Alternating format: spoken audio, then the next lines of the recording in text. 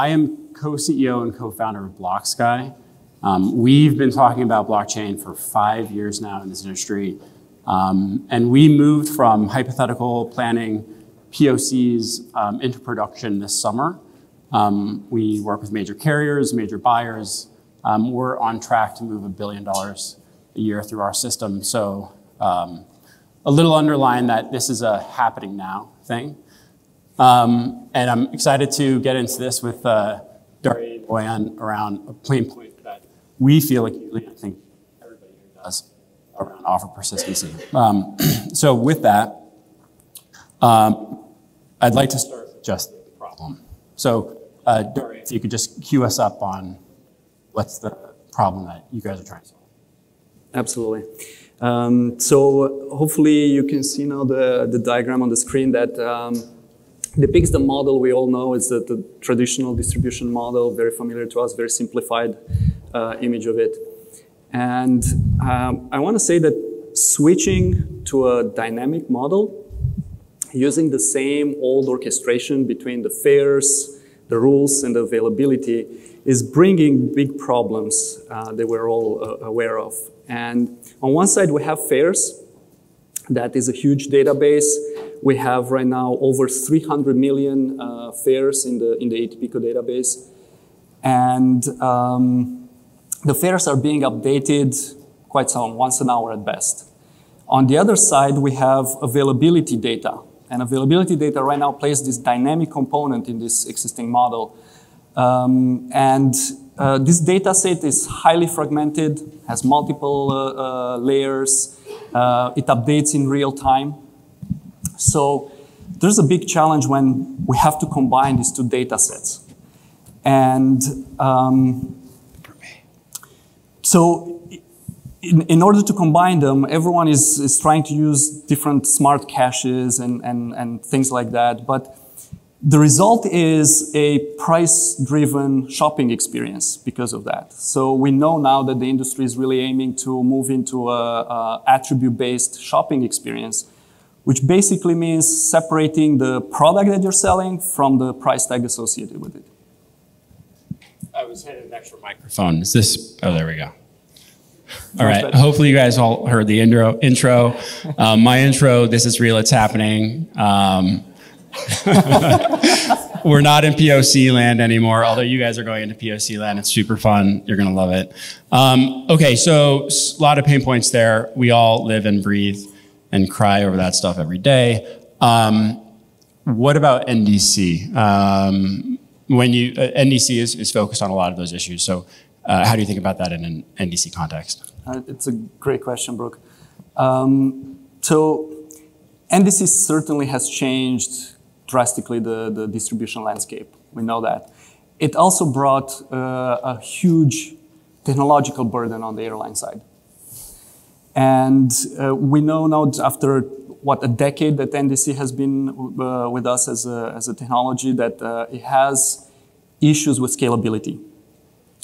And what airlines end up doing, they have to contract different technology providers to build their infrastructure needed to serve all these direct NDC requests that they're getting. And that has a high price tag. And it has a high price tag because the infrastructure you're building for one airline cannot be reused as is for the next airline. So every airline has to pay this full price tag to build their infrastructure. And airlines do that because they want to have the control of the offer creation. They want to have control of how the offer is being distributed. So it all makes sense. But now if we overlay on top of that, the really high look-to-book ratios, sometimes in the tens of thousands to one, the problem is so much bigger.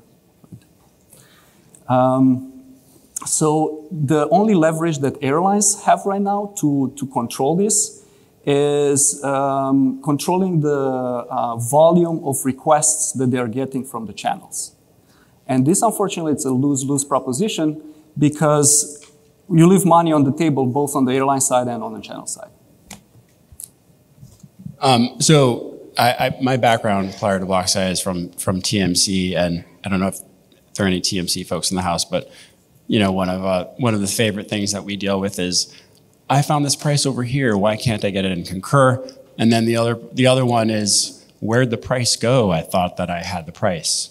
I think, from my analysis, a typical TMC corporate program, your hit rate is in the 70s. I see some that are optimized really well that are in the 90s. But could you hit some notes on just offer persistency? Absolutely. So everything you said is true. And I want to add to that offer persistence is also extremely important for the feedback loop on the airline side to be able to adjust their pricing recipe and pricing strategy.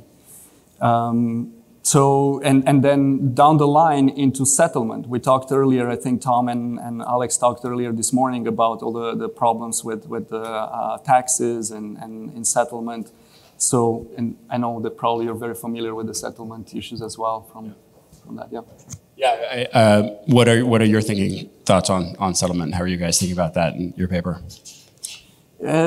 So I would say maybe to sum up, because I know we're talking about a lot of the shortcomings of the current model for dynamic world.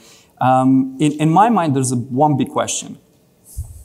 Can we somehow separate the control of this secret recipe used for creating the offer from the infrastructure that is necessary to run that recipe? So in other words, can the airlines keep the control of the offer creation and that magic sauce of how, or magic recipe, and at the same time not have to pay that full price tag for the computational infrastructure needed to create the offer? And I know it may sound very utopic what we're saying here, but we believe at ATPCO that it is possible and that it would tremendously help both NDC and the dynamic offer creation. I mean, for me, when I hear these words and when I first really learned about what ATPCO does, is that it's a necessity to have some opacity in the market. That you can't facilitate this global multi-point of sale market with so many carriers, so many fares, and so many shopping requests every second without some opacity. And I think the way that you guys are thinking about that is totally fresh. In terms of this idea that there's work that an individual carrier is doing or that the industry is doing collectively, how do you consider that in your paper? Yeah. So in the current reality, every airline is trying to build now their own vision of the dynamic pricing and the dynamic model. And we believe that without a common effort, the progress is very slow. So I'm wondering, what would it take now for the whole industry to really come together and build this next generation computational platform, distribution platform, that will eventually, hopefully, act as a force multiplier to all the participants? Amen. Gonna take a little while, but I'm rooting for you inside. Okay, so let's get into the proposal. Clear blue sky. What do you guys see? So I think you probably see now the new model that we're proposing. Again, a very simplified diagram here. And what we're technically proposing is on the left side of this diagram. Basically, our proposal is a new layer that you see there on the left that is a decentralized network based on blockchain technology. And we believe that blockchain as a technology is a key enabler to reach this goal of separating the control of the recipe that is used from the infrastructure necessary to run that recipe. Technically, what we're exploring here is the creation of a completely distributed computational platform. We call at ATPCO right now the next generation distribution network. And this network could become, hopefully, the dynamic layer necessary on top of the existing model. And this dynamic layer will augment the existing distribution model, hopefully without disturbing the existing systems and the existing infrastructure out there. So my next cue here is to hit 3 key points about blockchain. I'm going to go a little off script. So Susan, sorry.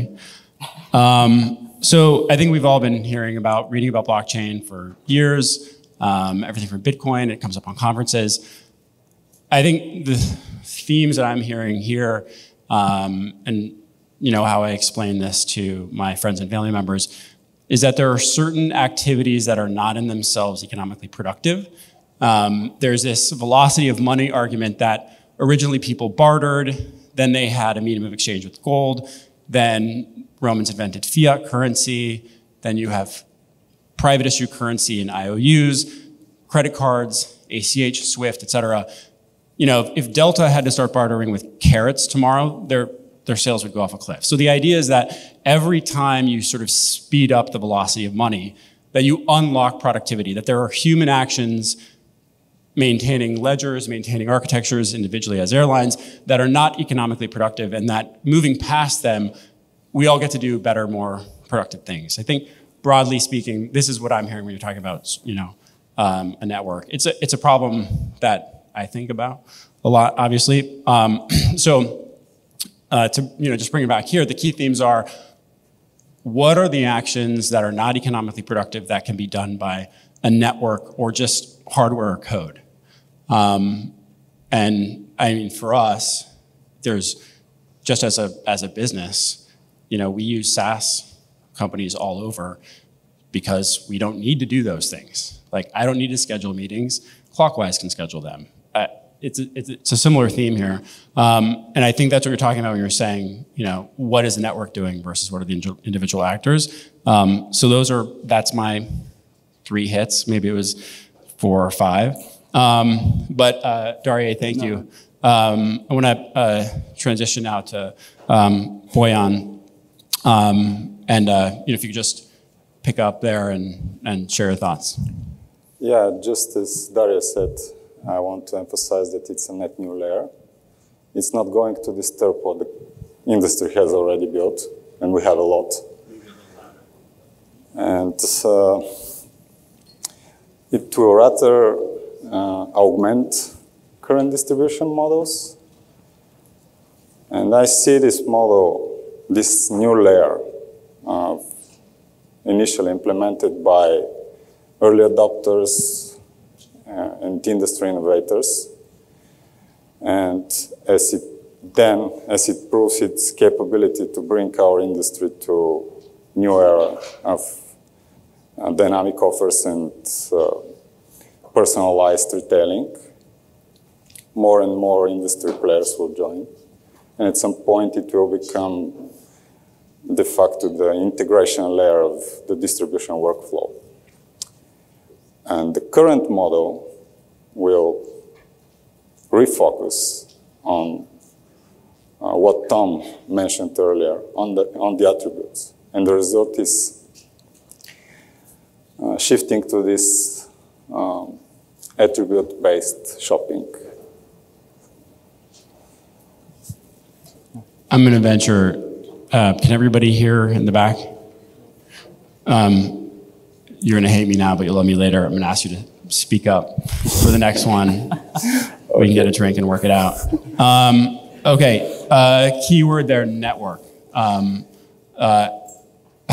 are you thinking about network? Yeah, in its essence, blockchain is a distributed state machine which guarantees the data consistency and validity for all participants. And but we want to go further. We want to use this network, the nodes of the network, for computation of the data we are distributing across it. And in the traditional model, in our current state, it's already a very complex web of hubs and participants playing different roles for different cases. while the difference in the blockchain is that connections are peer-to-peer, which shortens the distance between participants, in this case between airlines and channels, which translates to faster communications, lower network traffic, more accurate computations, because we envision instead transferring some queries between airlines and channels, airlines to be able to distribute their secret recipe. So channels will be able to call their local node, which is much faster, and return to the airlines only feedback loop. And because it's more like a round table where all the participants are equal, so they can exchange data much quickly. So it's not only that the channels are getting faster and more accurate data, but also the airlines are receiving real-time feedback. Okay, I'm gonna sort of retell that in my world, because I followed you. I think probably 30 people or 17 people followed you, and that's the paper. That is the paper, everybody. So read the paper. I think of this as a single version of the truth problem, and in the TMC context, there is the agency mid-office, there's the agency back office, there's whatever the credit card company thinks was sold, there's whatever IATA has, and whatever ARC has, or whatever the traveler has in their confirmation email, there's whatever's in the expense system. All of these things are different, and we all sort of run around and go like, you know, I'm sorry your expense report wasn't filed on time. I'm sorry that the global reporting program was only 87% accurate on a global level after we wrote everything up from various GDSs. We kind of live in my world with that problem. It's just de facto, we just soldier on. If you try to address that problem, which we do, you find out that it becomes a hardware and software question. You start asking yourselves questions like Boyan is vocalizing here. So read the paper and get into the hardware, because it is about the machines, what are they doing in the computing, and how do they talk to each other. But in this world, where's pricing happening? Yeah, I'll refer again to the current world, where shopping is already a very complex process. It's not possible to provide all possible solutions because there are many billions and constantly changing. That's why it's delivered in form of ingredients. And some of those ingredients have a price tag. So the pricing is inevitably going through this, reassembling these ingredients to have the final price, which is requiring a lot of computation. But what we propose is the pricing to have it separate much more powerful rule system, which will be able to handle all many more input parameters, and it will be also distributed, which means the pricing will happen on the nodes. The channels will not need to ask airline for each pricing, but they'll be able to calculate it locally, which fixes one of the biggest problems of look-to-book ratio. It can go up to 1,000,000 to 1 without changing the picture. Okay, there's a lot to digest here, but I think we've got a helpful slide that's going to queue up some of the key takeaways here.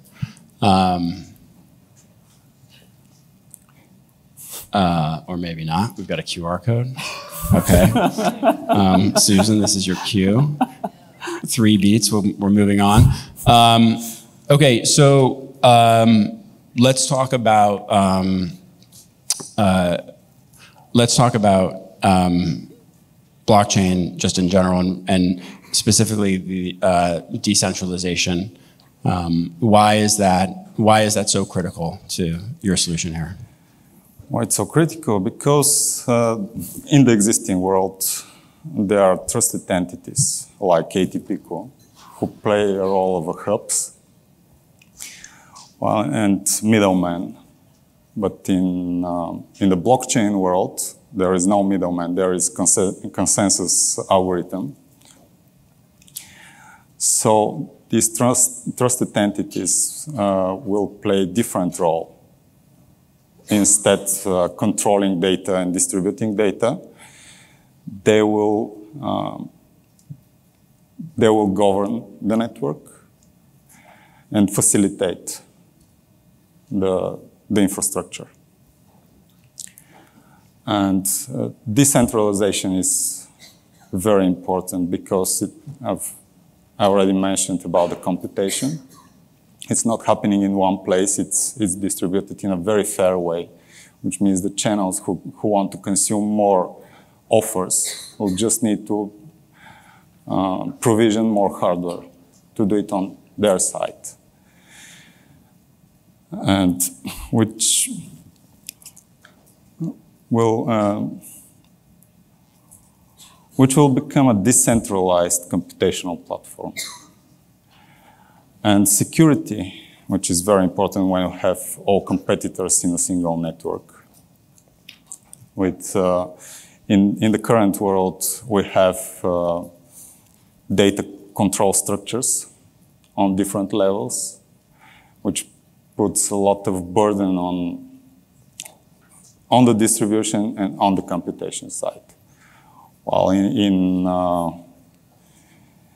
a blockchain network, the security is embedded into the fabric of the software, into the infrastructure. So it simplifies a lot of the problem.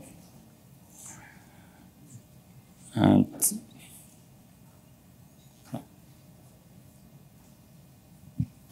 so these are big ideas. Again, they're ones close to my heart, and hopefully close to some people's hearts out here, or will be soon. One of the things that I love about the airline industry is that airlines compete so fiercely with each other, and then also cooperate, whether it's through protection agreements, regulatory issues going to the Hill, or cooperating through ATPCO, IATA, ARC, UATP, CETA, et cetera. And of all of the cooperators, I think you guys sit in a very interesting space because it's pricing, it's this balance between opacity and transparency. But as we look out as an industry, every day an airline has to feed people, keep them safe, clean the seats, be a marketing and lifestyle brand, operate lounges. An airline is actually a roll-up of 36 different extremely complicated businesses. And in that context, I think it's super challenging to innovate. Do you build a new lounge? Do you have new routes? Do you get rid of your aircraft? And the airlines that we work closely with, I see them struggle to and succeed and win at innovating every day, and I root them on, and I'm very passionate about it. But in terms of ATPCO and how you guys think about innovation, and you're planting something very future forward here with this problem, or this solution, but when you think about this problem, are there other approaches that you guys are also thinking about? Yeah, I'll take that one. I can be honest that even inside ATPCO, we're debating the blockchain as a solution. And I think Tom mentioned in the opening here that we do have a dynamic offer design team, and this design team is exploring multiple ways to help us transition into the dynamic world. And we know that it's going to be a gradual transition. That's without doubt. It's not going to be overnight. It's going to be a gradual process. So from that perspective, the way I like to look at it is that in order to be bold and make this transition, first we need to look at our toes, right? We need to see, okay, what is the next step?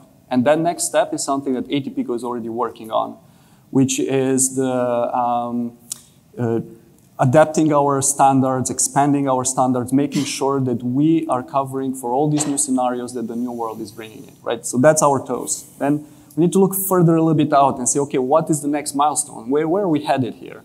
And this is where the key industry partners, together with ATPCO, under actually the umbrella of the IATA think tank, has explored caching solutions. I think there's a code name Project Robot and then Project Robot 2, the next incarnation of it. Some of you may be familiar with it. And this project is exploring the creation of smart caches that then can be improved over time through machine learning. And that really solves a bunch of problems that we're having, but again, it's not a full solution. It takes us to the next level. So here what we're exploring is more of like, if we look at the horizon, if we look at the North Star, where can we head? Where could we dream to head? How this might look like when we're fully scaled, when we're really having personalized offers. And that is where I think we're trying to be bold and to challenge the industry to think about technologies like blockchain that can bring us into that future. I love it. Where do we go to learn more? Well, like we said in the beginning, we have a white paper. Boyan here is the author and the mastermind of that white paper that should come out hopefully in the next month or so. You can use this QR code that you see up on the screen and leave your information. If you leave your email, you'll get notified when we publish the white paper, so you can actually dive deeper and get some of these details we're talking about. Second, if you are not part of the dynamic offer design team, it is an open forum. Anyone can join. Please approach us and make sure that you're coming to the table. That's how you can make an impact for sure, right? And third, I would say just approach us. We're around here. Any of us, we love, all three of us are passionate about blockchain and this technology. If you're interested, just approach us and let's have a conversation. Last line here on the notes is Brooke closing out the session, so I'm going to close it out. Thank you very much. I really appreciate it. And I would just say to the audience that coming from the agency side and the large corporate buyer side, we are seeing large corporate buyers change the way they buy travel. We're coming out of a period where the travel manager went to GBTA and signed some contracts that everything came back. Now we're seeing procurement, treasury, finance, CFOs start asking, this is a huge T&E line item. What's going on? How is this happening? What's the story here? What are our traveler frustrations? So we're seeing a bunch of large buyers take on sort of generational questions here. I think we're all thinking about generational questions, but I think planting a flag, a North Star, is entirely appropriate. You know, you've got to have smart caching and things that come probably faster, but there does need to be a direction. And I'll say from the corporate buyer side and the TMC side, we're really feeling that, and always happy to work with carriers and ATPCO who have similar lines of sight. So thank you. Thank you, Bruce.